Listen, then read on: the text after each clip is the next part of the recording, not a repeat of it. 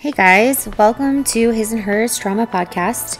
Please remember to check out the show notes for resources regarding what we are talking about. We usually have some pretty good stuff linked down there. And Mr. Trauma and I are so happy that you guys are here to learn and hopefully get some good information about all sorts of different trauma and how they manifest themselves in relationships. So with that being said, let's go ahead and get into it. Thanks so much for tuning in. Hey everybody, welcome back to the podcast. Mrs. Trauma here, and finally, after much kind of like putting this off, I'm going to do part 2 of sort of my story. Obviously, this isn't a super detailed, summary of what happened within the bulk of my relationship. If we did a podcast like that, it would take like days to cover. I sat down and I wrote about the things that I felt were most important to share that really, like, in my gut hurt, and that I used while doing my assessment of whether or not I had been a victim of domestic abuse and also narcissistic abuse.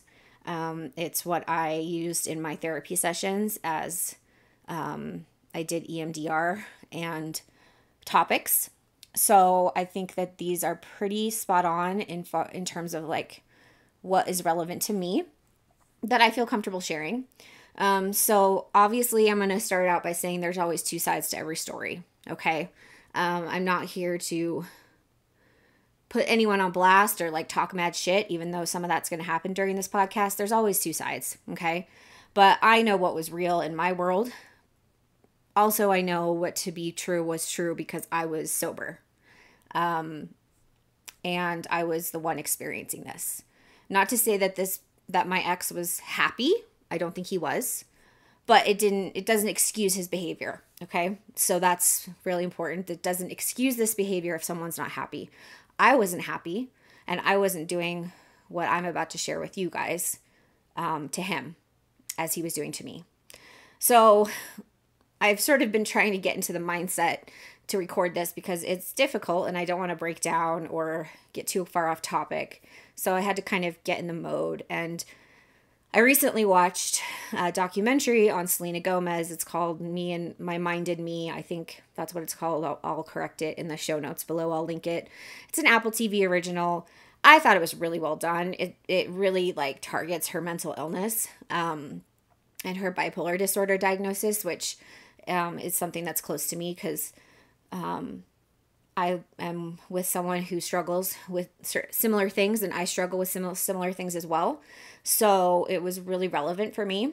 And there's a song that she wrote. I think it's called Lose You to Love Me. And the lyrics that really kind of got me in the mindset was, you promised the world and I fell for it. I put you first and you adored it. You set fires to my forest and you let it burn. Sang off key to my chorus because it wasn't yours. Set fire to my purpose. Set fire to my purpose and let it burn. You got off on the hurtin' when it wasn't yours. Okay. Those lyrics really speak a lot to me. And it describes devaluation, which is the cycle that was happening. There was devaluation and then idealization happening in this phase of my relationship. But it had transcended into mostly devaluation.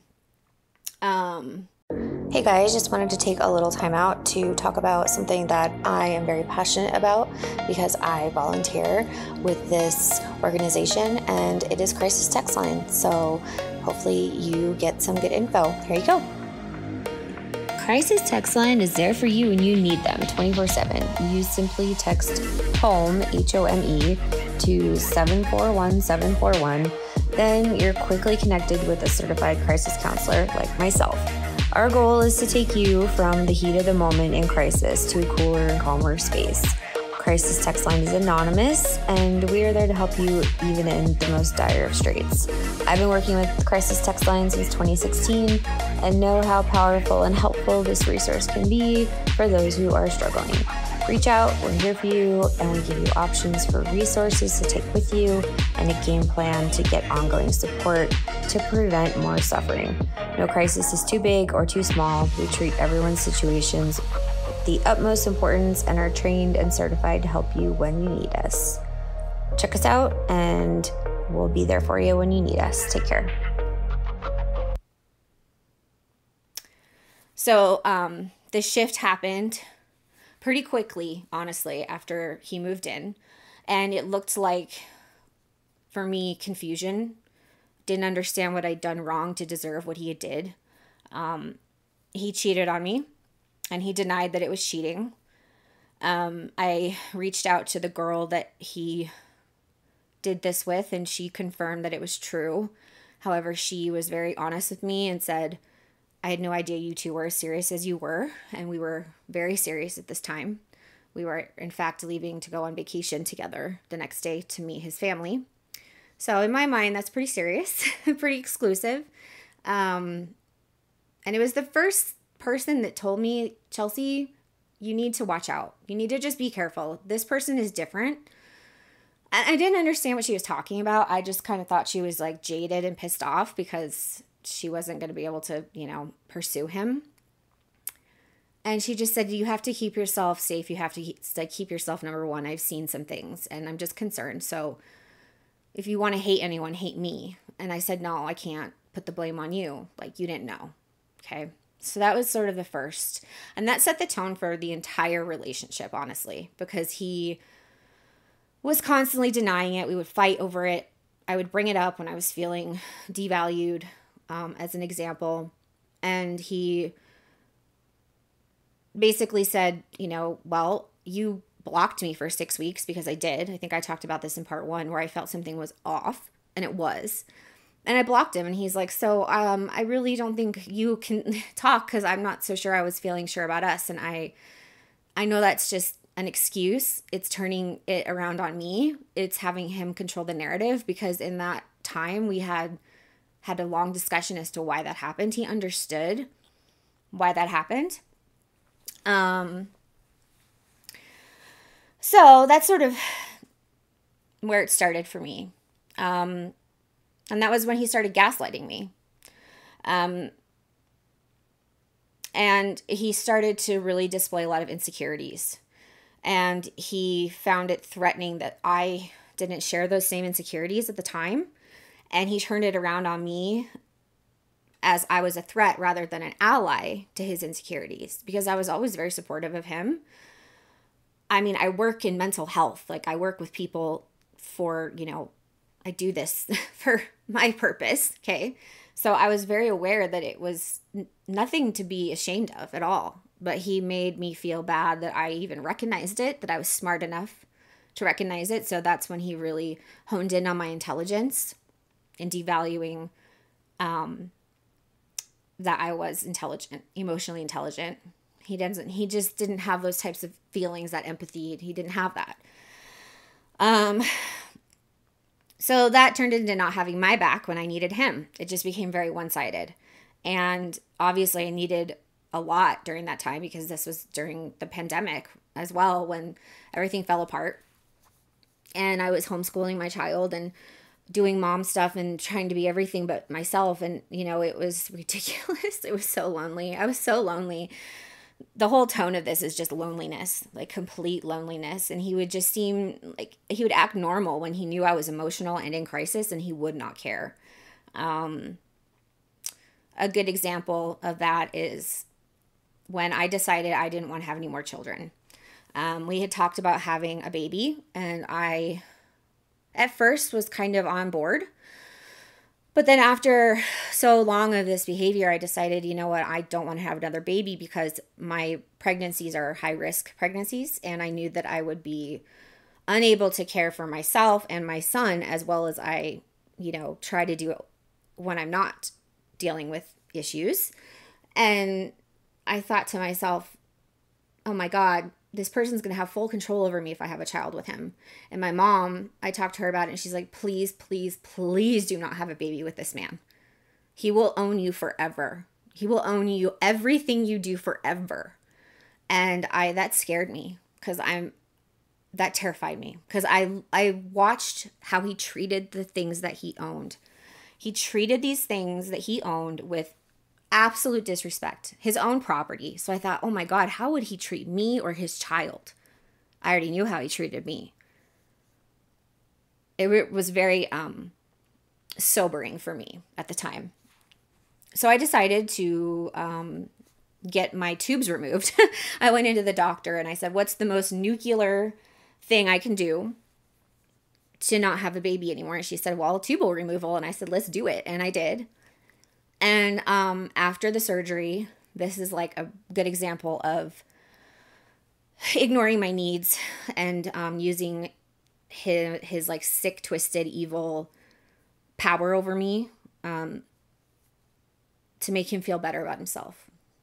So I had the surgery. Everything went great.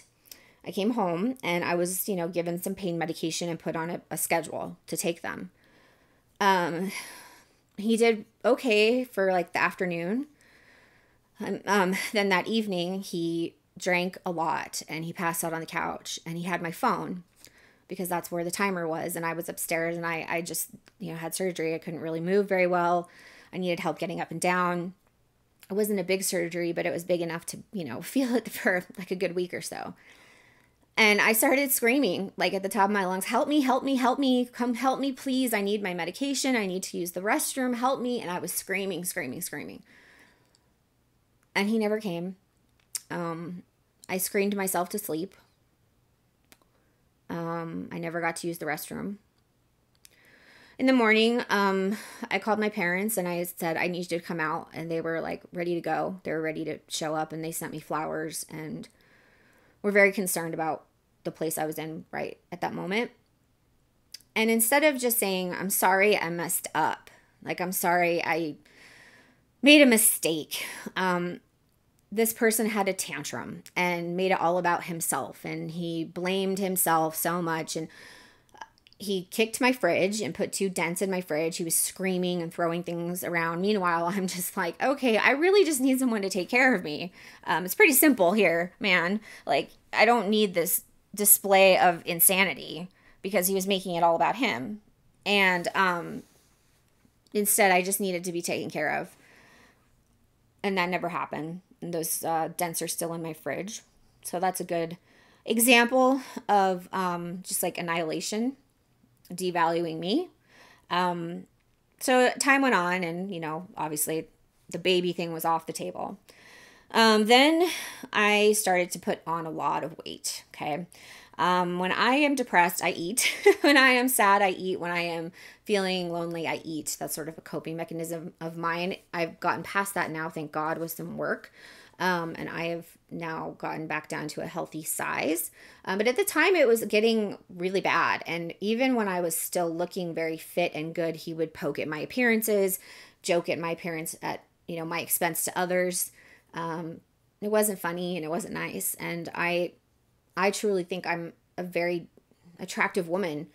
I'm not vain. I just know that, like, I work hard for the things in my life, and I know that I have a lot of intelligence behind my eyes, and I think I'm a beautiful person, okay? At least, I'm getting there.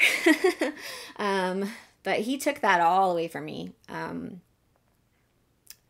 He stopped being intimate with me, which he knew was a trigger for me, because a big part of why my divorce happened was just we got married too young and there wasn't a lot of spark there. We were like best friends, but not a lot of sexual chemistry, okay? So he weaponized intimacy and he would withhold it from me. If I did, God, I hate even talking about this, but I have to talk about it. If I even was able to tap into that with him, it was very cold, distant. He was often blackout drunk.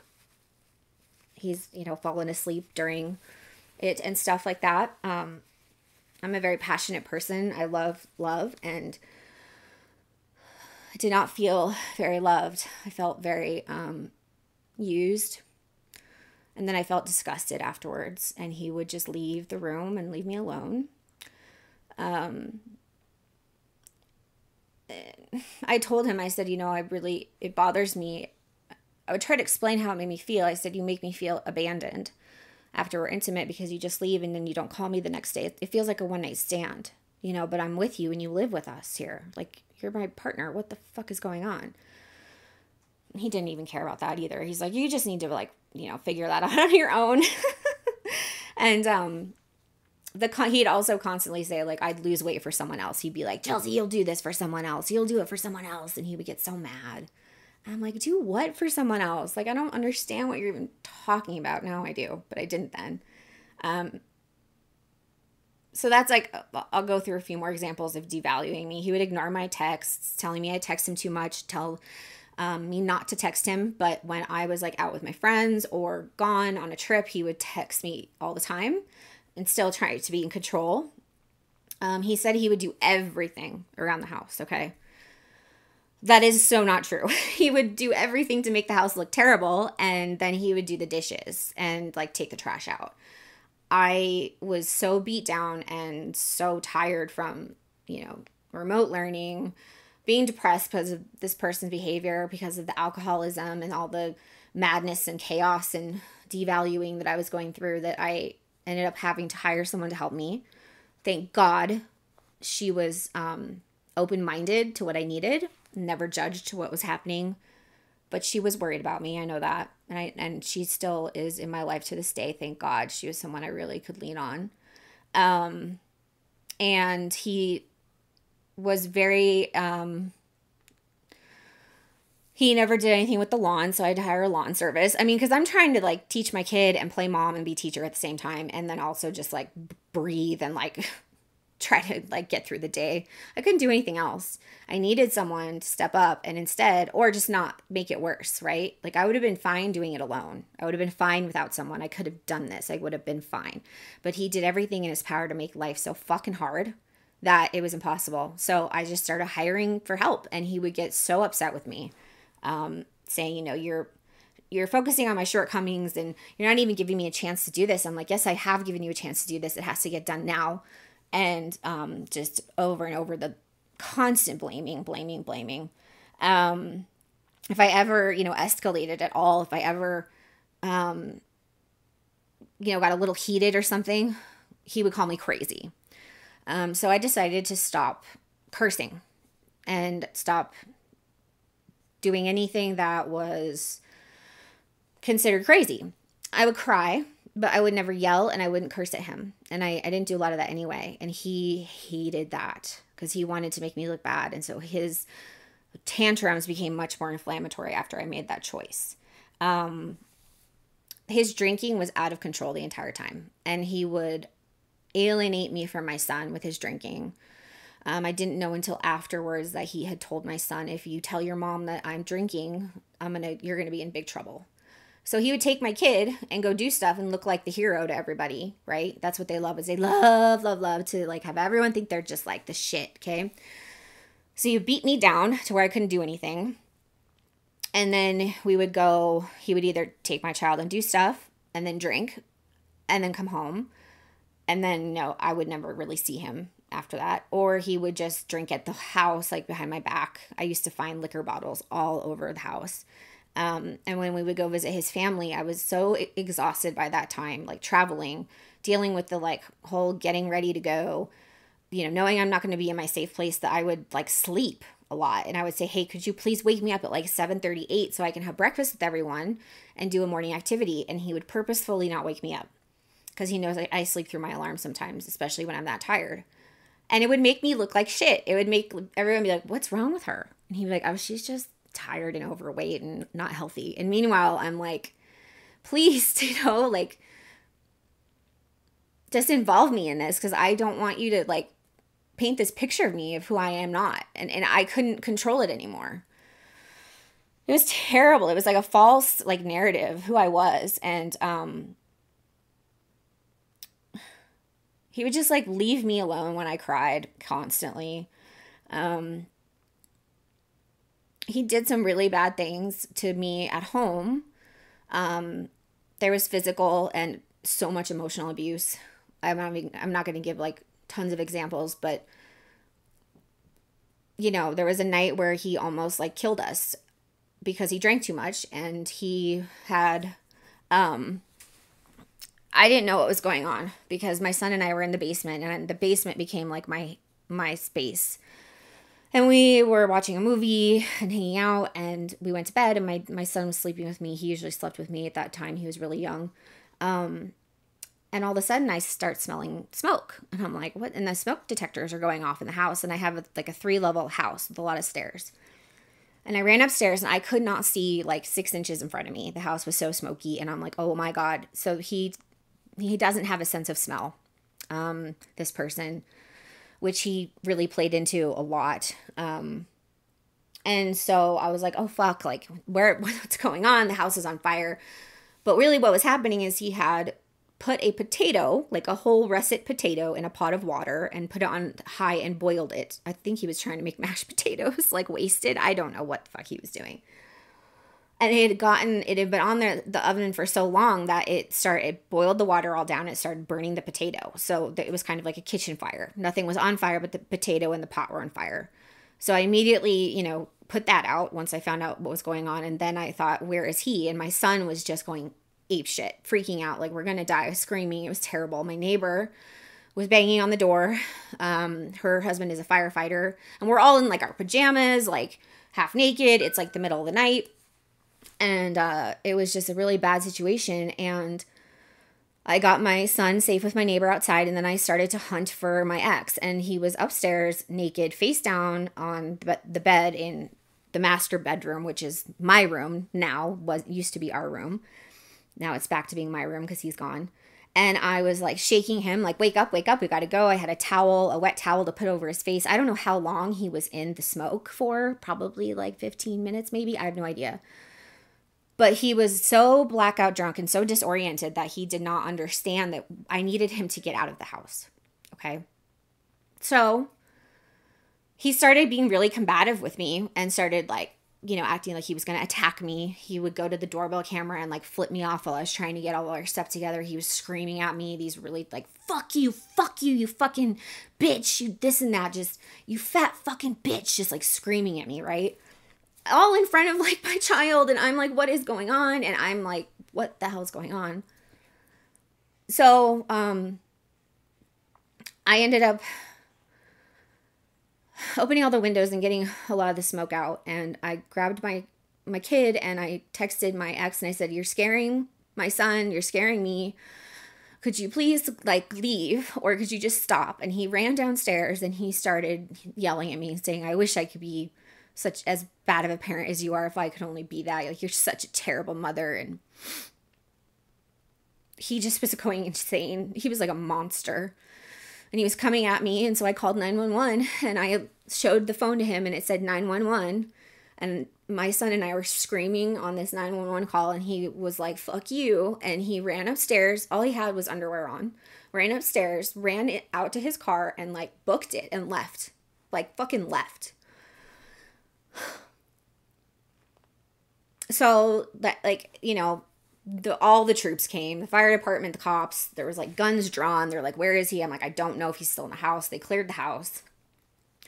They talked to me and my son. They asked me for his information, and I was terrified.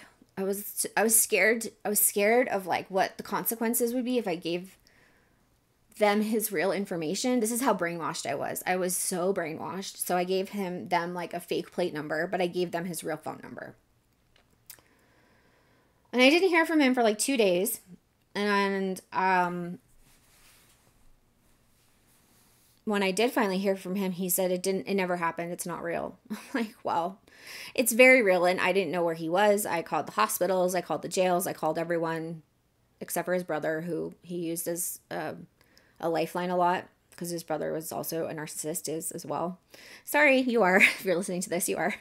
And I felt so deflated after that. And after that, it was more of just like, I didn't love him anymore. My love became fear. I was afraid of being alone because he had told me, you know, you're never going to meet anyone. You're so I mean, I'm being really honest. You're so fucking fat and fucking disgusting. Who would want you? You're so fucking stupid.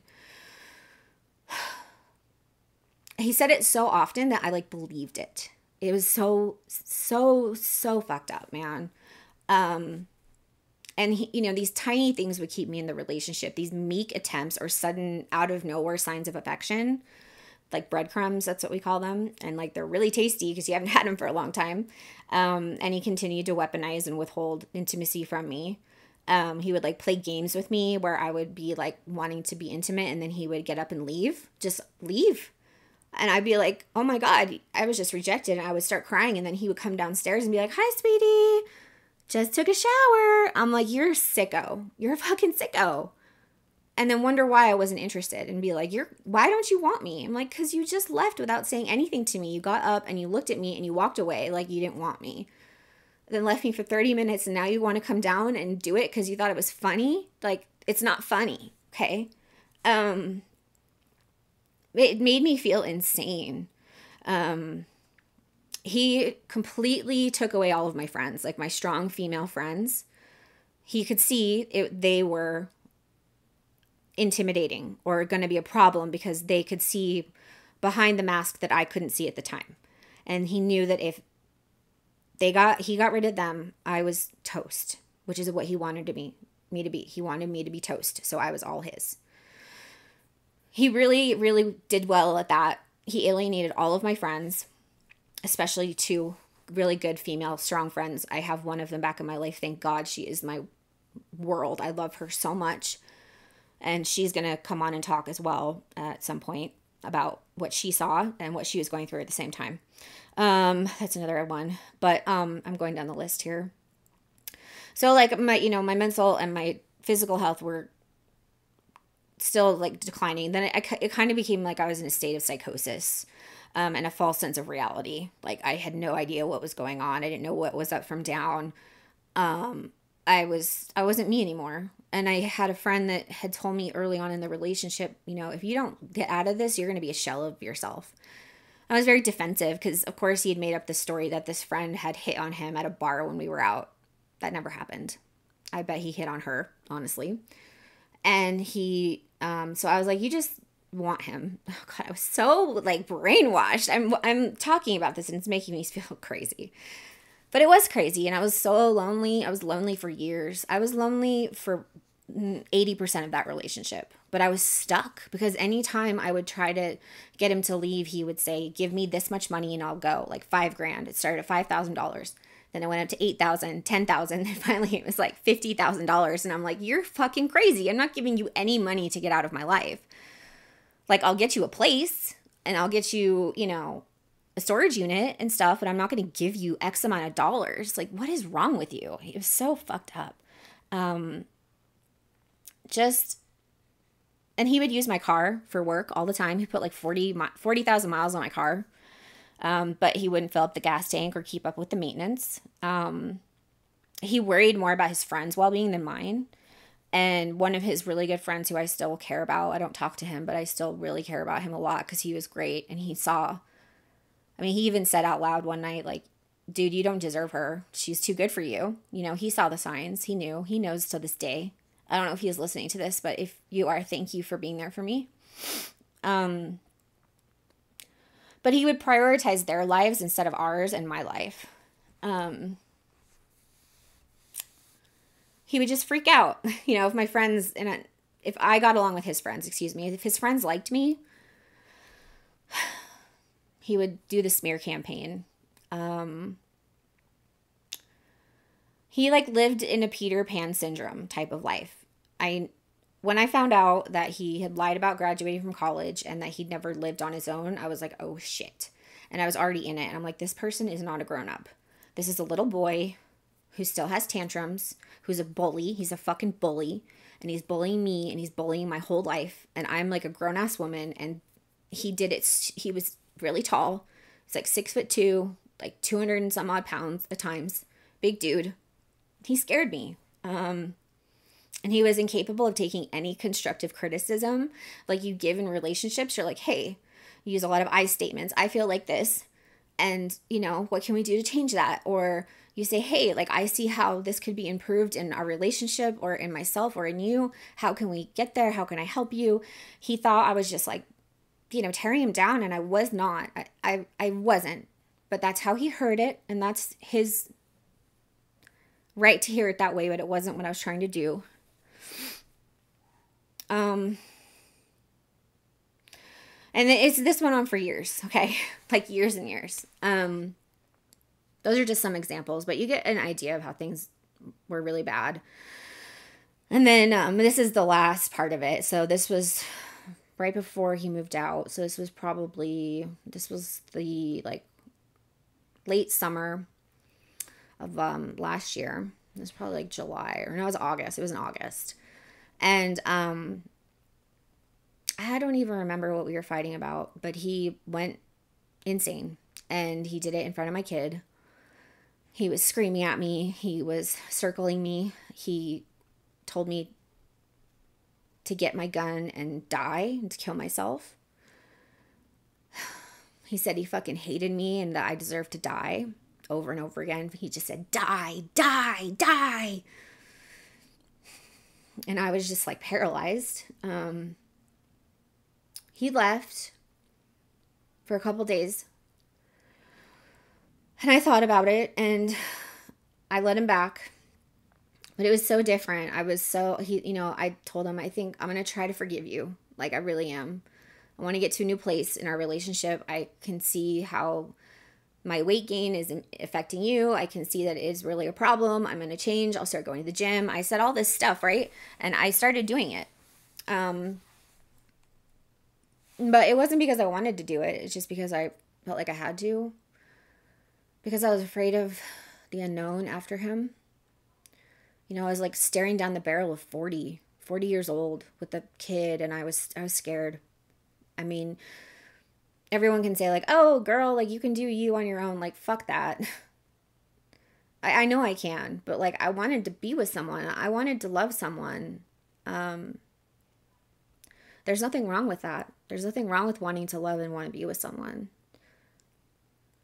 But this wasn't love. This was nothing like that. It's pretty bad.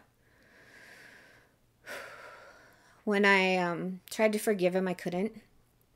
I would like recoil from him when he would try to hold my hand or hug me, and that made him very mad. He got very mad. He's like, you haven't shown me one fucking ounce of love or tenderness in like a week. And I just said, I'm trying. I can't. I don't know. I don't know. I don't think I don't love you. I can't look at you anymore. I don't feel the same anymore after what you've done to me. Like it's the last like nail in the coffin for me, man. And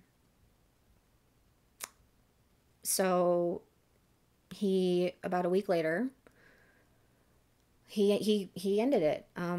We were on the phone. We were arguing about who was going to pick up my son from his grandma's house. And he was like, fuck this. I'm out of here, man. He's like, I'm coming to get my shit. I'm done. And I was like, what are you talking about? Okay, I'll go pick him up. Like, it's fine. I was, exhausted from dealing with his shit. So I wanted him to go pick him up. He was in that neck of the woods. And I was terrified. So I ran down to the basement and I hid in the closet. And all I heard was just like a ruckus upstairs. So he came and just like tore through the house and got some stuff, not everything. I mean, honest to God, I'm still finding things to this day that are his. He was so disorganized and just, he turned my house into like a frat house. So he came and got some stuff, but left everything else here. And it was sort of like a power play, I think, of like, well, I'm still going to leave some shit here. So like, this isn't really done. Cause he knew I wasn't going to go up and confront him or talk to him. He knew I was scared and that I wasn't going to go upstairs and try to fix it. So it took him like 10 minutes, I think, to leave. And I hadn't even seen him for like 2 days prior because it was over a holiday weekend and we'd had some sort of like issue and I was really tired and my son was not here. So I usually took that time to like kind of escape and hide. So I hadn't really seen him for a couple days even before this happened. And I knew we were all going to be coming back together as like a unit, the three of us, and that I was trying to get things ready for that. So he just came and blew through the house, then left, didn't contact me or anything. That night, I remember him saying he'd call me. I fell asleep and I missed some calls. And I think I called him back that night late, and he said, oh, I was at a movie. And I'm thinking to myself, like, wow, you're at a movie? Wow. I mean, you must be okay, because, like, I can't fucking function, dude. Like, is this breaking up or what? And he went around and around and around of like, I don't know, maybe it's breaking up. I don't know if I love you anymore. I'm angry. I'm not the guy for you right now. I'm this and that, but I love you. But all this stuff, it just went like around in circles for like a while. And, you know, I finally opened up about what was going on to people. I started to open up because I was away from it. And I opened up on Facebook a little bit, but I really opened up to like my close friends and my family. And he called me, and this was like, I don't know. I think this was after he picked up his stuff. So he picked up his stuff like 3 weeks after he left. And I packed up his things, you know, nicely. I'm not like vindictive. I don't like revenge. I'm trying not to be vindictive even in this recording. I could be a lot more, but I'm not gonna. I'm just saying it how it was for me. So I packed up his stuff like in a real nice way, and he was supposed to be here at a certain time and wasn't. And so we just put everything outside. It was so stupid. Just child's play, right? And so he called me like over and over and over and over one morning. I had like 9 missed calls, and he had like the audacity to call me like sweetie, because that was his nickname for me. He was like, sweetie, you know, I can't do this anymore. Like, we're broken up. Like, I want to nip this in the bud. Like, we're done. And like, this is like really hard for me. And he started getting all weepy, and I wasn't saying anything. I was just being quiet, and I think I was crying. And he just said, so I'm sorry. Like, I can't do it. Click. Hung up on me. And that was like the last time I spoke to him on the phone. And that was over a year ago. And even to this day, you know, sometimes I hear from him. I think I talked about that in the last podcast about anniversaries. If you haven't listened to that, you should. I talk about an encounter that he just tried to pull on me about 2 weeks ago now. Even after this time, and how many things have changed in my life. But the whole point of this is for me to just get this out there. So I'm relevant for everyone. So people know that I've been through the discard. I've been through all of it. The idealization, the devaluation. I've been gaslit. I've been triangulated. I have been torn down to the very fiber left of me as a person. I was completely an empty vessel before I decided to just say, you know what? I don't want to live like this anymore after he left. And I'm like, why should I be upset? You know, this might be a gift that I've been given, an opportunity. I was very, very scared. But I was also feeling brave too, because I have good people in my life. I've got good family, good friends, and they were showing up for me in a big way. Even after I had completely, you know, isolated myself, they showed up and they're like, dude, you're fine. You're going to be just fine. Like, you just have to start really seeing it and believing it and seeing what we see. And I kind of started just educating myself. I started watching a lot of YouTube videos on narcissistic abuse. I started to read about it. I got back into counseling immediately. My counselor was like, wow, are you finally ready to be in therapy and tell me the truth? And I said, yep. And she said, thank God, because it's time. And I got really raw and really real in those sessions, and they were amazingly helpful for me. I cried. I felt stuff. I was angry. I raged. But I was safe, man. Like, I was safe. I was away from him. I was away from the day-to-day. The chaos was normal, so I felt very out of my element. I was so used to it being chaotic that the peacefulness became almost like intolerable at first. I was like, all right, where's the fuckinging? Okay, why isn't this happening? And it got really hard. It was really hard for me to get used to that being my new normal, was like peacefulness and predictability and stuff, because it wasn't normal. It was foreign, and it was so hard. I felt like, why do I feel so restless and like unhinged, and I can't grab onto anything, but like I stood in my ground, like I didn't, self-medicate. I didn't check out. I faced my shit. I'm still facing my shit to this day. I still do therapy. I still do work on myself. I serve others, through my crisis counseling. I take what I've learned and I put it and I apply it to real life. And that's the whole point of this podcast, is because of what happened to me and then happened to my husband, who I met during my healing process. I'm still healing, right? He's still healing.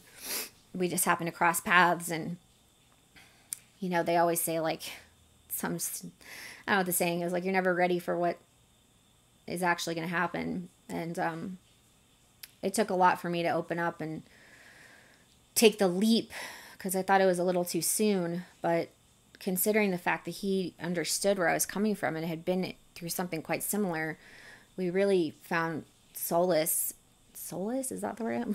Peace within each other and our presence together.